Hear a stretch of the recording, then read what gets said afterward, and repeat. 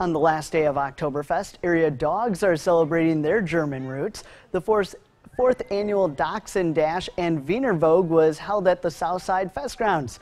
About 12 members of the famously short and long breed were on display in a racing event and fashion show. Organizers say around 50 people came to the show and were invited to bring friendly dogs of all breeds with them. The general manager of Pet Me Scratch Me, which presented the event, says it has grown as more area dog lovers find out about it. People absolutely love having the opportunity to be able to come down to an activity that involves dogs. I mean, lacrosse is definitely a dog-oriented community, so this is one way in which people are able to come out and experience lots of different dogs. The event was part of Oktoberfest's first Bark and Bruise Day, a new initiative emphasizing dog-friendly festing.